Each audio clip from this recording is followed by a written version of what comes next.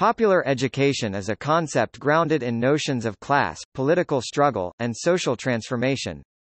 The term is a translation from the Spanish educación popular or the Portuguese educação popular, and rather than the English usage as when describing a popular television program. Popular here means of the people. More specifically, popular refers to the popular classes, which include peasants, the unemployed, the working class and sometimes the lower middle class. The designation of popular is meant most of all to exclude the upper class and upper middle class. Popular education is used to classify a wide array of educational endeavors and has been a strong tradition in Latin America since the end of the first half of the 20th century. These endeavors are either composed of or carried out in the interests of the popular classes. The diversity of projects and endeavors claiming or receiving the label of popular education makes the term difficult to precisely define. Generally, one can say that popular education is class-based in nature and rejects the notion of education as transmission or banking education. It stresses a dialectic or dialogical model between educator and educand. This model is explored in great detail in the works of one of the foremost popular educators, Paulo Freire. Though sharing many similarities with other forms of alternative education, popular education is a distinct form in its own right. In the words of Liam Kane, what distinguishes popular education from adult, non-formal, distance, or permanent education, for example, is that in the context of social injustice, education can never be politically neutral. If it does not side with the poorest and marginalized sectors, the oppressed, in an attempt to transform society, then it necessarily sides with the oppressors in maintaining the existing structures of oppression, even if by default.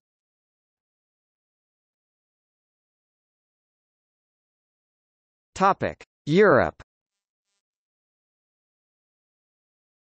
Popular education began at the crossroads between politics and pedagogy, and strongly relies on the democratic ideal of the Enlightenment, which considered public education as a main tool of individual and collective emancipation, and thus the necessary conditions of autonomy. In accordance to Immanuel Kant's Was First Aufklärung, What is Enlightenment?, published 5 years before the 1789 French Revolution, during which the Condorcet Report established public instruction in France. Jean-Jacques Rousseau's L'Emile, or, On Education 1762, was another obvious theoretical influence, as well as the works of N.F.S. Grundtvig 1783–1872, at the origins of the Nordic movement of folk high schools. During the 19th century, popular education movements were involved, in particular in France, in the Republican and Socialist movement. A main component of the workers' movement, popular education was also strongly influenced by positivist, materialist and laïcité, if not anti-clerical, ideas. Popular education may be defined as an educational technique designed to raise the consciousness of its participants and allow them to become more aware of how an individual's personal experiences are connected to larger societal problems. Participants are empowered to act to affect change on the problems that affect them.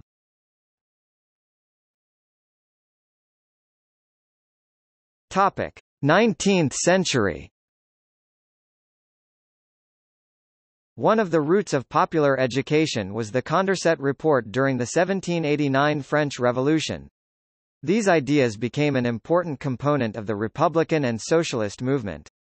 Following the split of the First International at the 1872 Hague Congress between the anti-authoritarian socialists, anarchists and the Marxists, popular education remained an important part of the workers' movement, in particular in the anarcho-syndicalist movement, strong in France, Spain and Italy.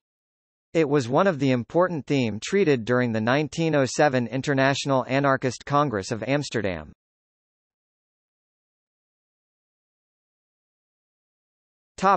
France.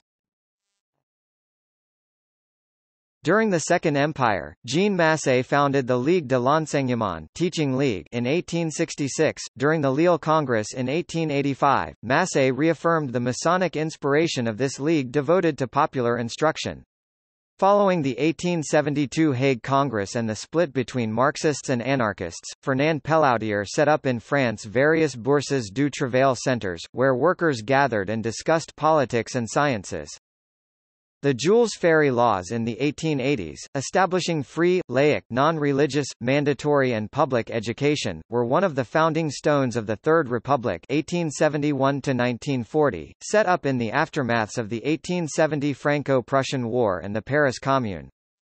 Furthermore, most of the teachers, who were throughout one of the main support of the Third Republic, so much that it has been called the République des Instituteurs, Republic of Teachers, while the teachers themselves were called, because of their republican anti-clericalism, the Hussards Noirs de la République, supported Alfred Dreyfus against the Conservatives during the Dreyfus Affair. One of its consequences was for them to set up free educational lectures of humanist topics for adults in order to struggle against the spread of antisemitism, which was not limited to the far right but also affected the workers' movement. Paul Robin's work at the Prevost orphanage of Sempuy was the model for Francisco Ferrer's Escuela Moderna in Spain. Robin taught atheism and internationalism, and broke new ground with co-ed schooling, and teaching orphans with the same respect given to other children. He taught that the individual should develop in harmony with the world, on the physical, moral, and intellectual planes.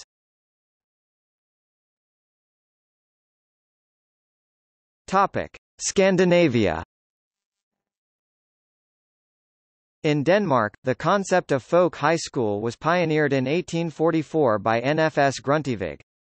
By 1870, Denmark had 50 of these institutions. The first in Sweden, Folkhögskolan Havilland, was established in 1868 outside of Lund.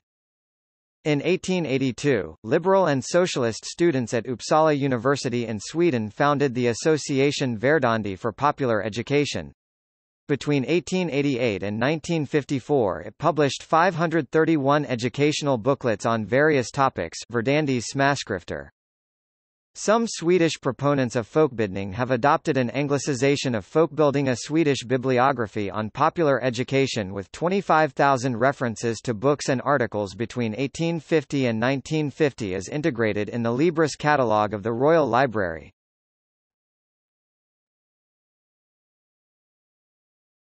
Topic: 20th century.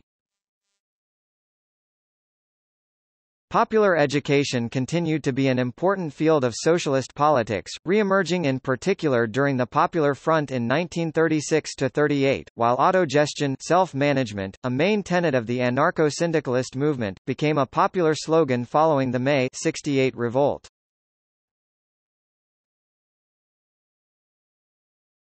Topic: Austria. During the Red Vienna period 1919–34, the Viennese Volkshochschule played an important role in providing popular education, attracting significant levels of participation from both factory and office workers. They also attracted significant participation from prominent people associated with the Vienna Circle, Otto Neurath, Edgar Zilsel, Friedrich Weissmann and Victor Kraft.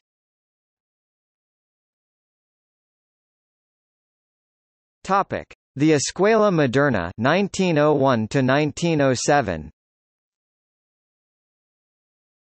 The Escuela Moderna Modern School was founded in 1901 in Barcelona by freethinker Francis Ferrer i Guardia, and became a leading inspiration of many various movements. Opposed to the dogmas of conventional education, Ferrer set a system based on reason, science, and observation. The school's stated goal was to educate the working class in a rational, secular and non-coercive setting. In practice, high tuition fees restricted attendance at the school to wealthier middle-class students. It was privately hoped that when the time was ripe for revolutionary action, these students would be motivated to lead the working classes. It closed in 1906. The Escuela Moderna, and Ferrer's ideas generally, formed the inspiration for a series of modern schools in the United States, Cuba, South America and London. The first of these was started in New York City in 1911. It also inspired the Italian newspaper Università Popolare, founded in 1901.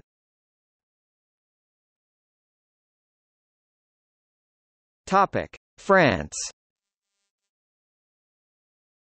Following the 1981 presidential election which brought to power the Socialist Party (PS's) candidate, François Mitterrand, his Minister of Education, Alain Savary, supported Jean Lévy's initiative to create a public high school, delivering the baccalaureate, but organized on the principles of autogestion or self-management. This high school took the name of Lycée Autogéré de Paris (LAP). The LAP explicitly modeled itself after the Oslo Experimental High School, opened in 1967 in Norway, as well as the Saint-Nazaire Experimental High School, opened 6 months before the LAP, and the secondary school Vitruve, opened in 1962 in the 20th arrondissement of Paris, still active. Theoretical references include Célestin Freinet and his comrades from the ICEM, as well as Raymond Fonvieille, Fernand Horry, and others theoreticians of institutional pedagogy, as well as those coming from the institutional analysis movement, in particular René Leroux, as well as members of the institutional psychotherapeutic movement, which were a main component in the 1970s of the anti-psychiatric movement, of which Félix Guattari was an important member.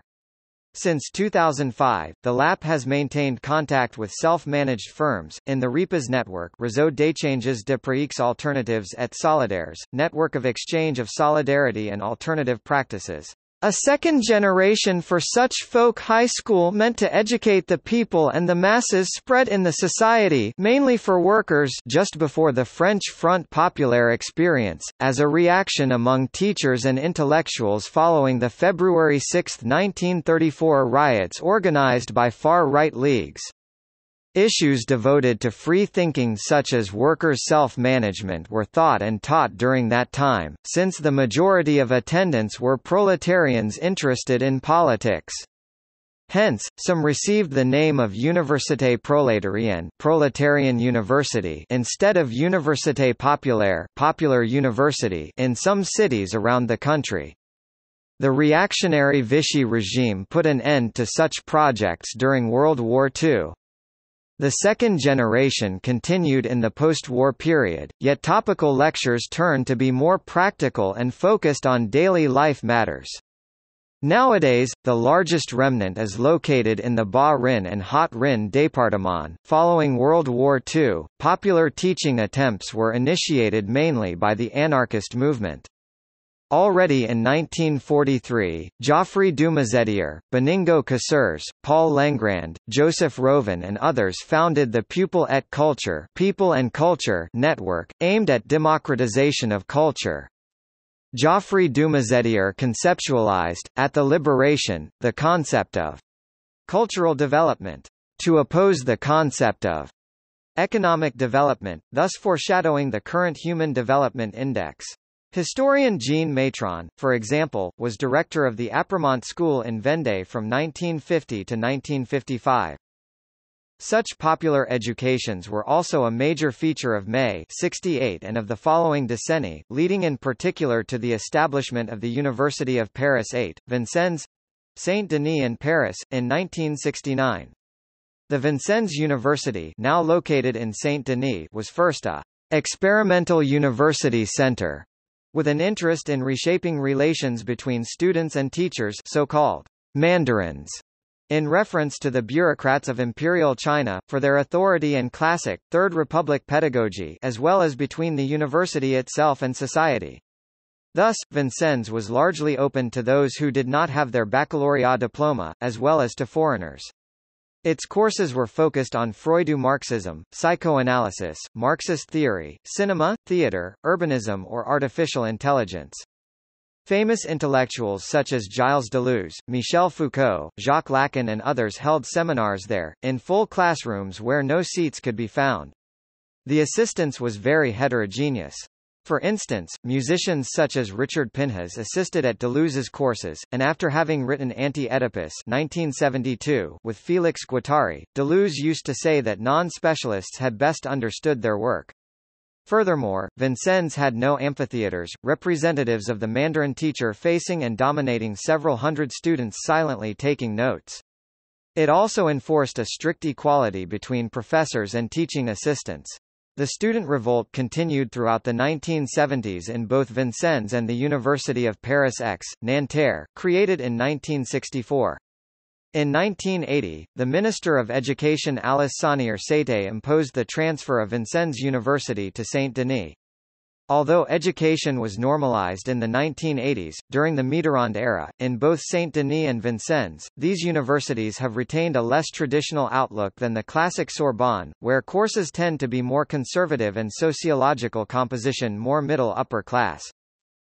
Another attempt in popular education, specifically targeted towards the question of philosophy, France being one of the rare countries where this discipline is taught in terminale, the last year of high school which culminate in the baccalaureate degree, was the creation, in 1983, of the Open University named Collège International de Philosophie, International Philosophy College, or CIPH, by Jacques Derrida, François Châtelet, Jean-Pierre Fay and Dominique Lecourt, in an attempt to rethink the teaching of philosophy in France, and to liberate it from any institutional authority, most of all from the university. As the ancient Collège de France, created by Francis I, it is free and open to everyone. The CIPH was first directed by Derrida, then by Philippe Lacoué-Labarthe, and has had as teaching members Giorgio Agamben, Alain Badiou, Sidi Mohamed Barkat, Geoffrey Bennington, François Châtelet, José Gil, Olivier Lecour-Grandmaison, Antonio Negri, and others. The CIPH is still active. In 2002, philosopher Michel Onfray initiated Université Populaire de Caen in his hometown and starting a long seminar dealing with hedonistic philosophy from ancient times to May 68 events in French society, for at least 10 years. His very topical subject in this seminar keeps going with a free-thinking spirit, since people are invited on the whole to rethink the history of ideas to eliminate any Christian influence. Despite the same name of Université Populaire, it is not linked to the European Federation of Associations inherited from the second generation. In 2004, Onfray expanded the experience to other cities such as Arras, Lyon, Narbonne, Avignon, and Mons in Belgium, each with various lectures and teachers joining his idea. The Universités Populaires in Argentan is meant to deliver a culture of culinary tastes to non-working people, through lectures and practices of famous chefs.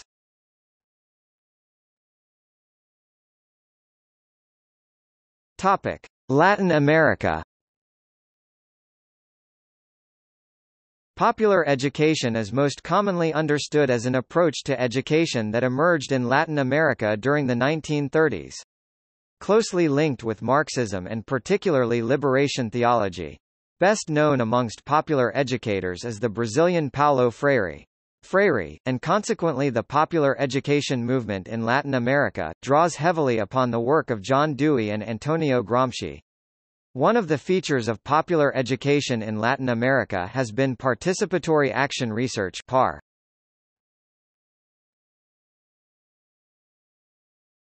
Topic: 1940s to 1960s.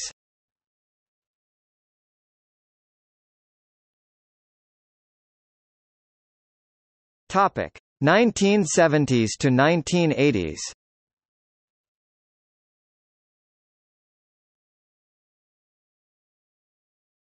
Topic: 1990s present.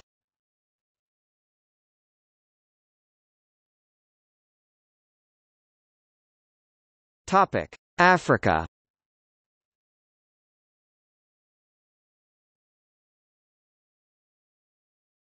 Topic: Portuguese colonies.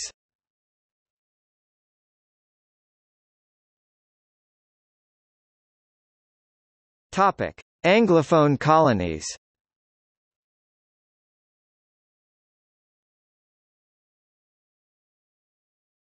Topic: North America. In the United States and Canada, popular education influenced social justice education and critical pedagogy, though there are differences. At the same time, however, there are examples of popular education in the U.S. and Canada that grew up alongside and independently of popular education in Latin America.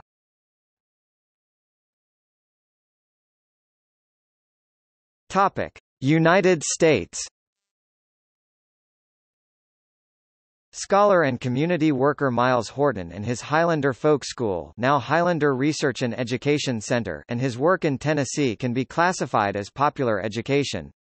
Horton's studies at Union Theological Seminary in New York under Reinhold Niebuhr in the 1920s parallels the emergence of liberation theology in Latin America, and both are heavily influenced by socialism and a focus on the practical relationships between Christianity and everyday life. Niebuhr, however, was a staunch anti-communist, while liberation theology has a much closer relationship to the work of Karl Marx. Additionally, popular education has been linked to populism and land-grant universities with their cooperative extension programs. McCarthyism and the Red Scare were used to challenge and in some cases close labor schools and other institutions during the early part of the Cold War, as anti-communists attacked such schools for including communists. Nevertheless, Highlander Folk School, for example, played a significant role in the civil rights movement, providing a space for leaders to consult and plan. And the methods of popular education continue to live on in radical education and community organizing circles, even though U.S. labor unions have largely abandoned the kind of labor education that more directly tied workplace organizing and collective bargaining to class struggle.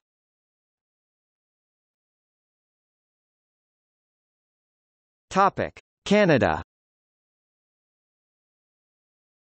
See also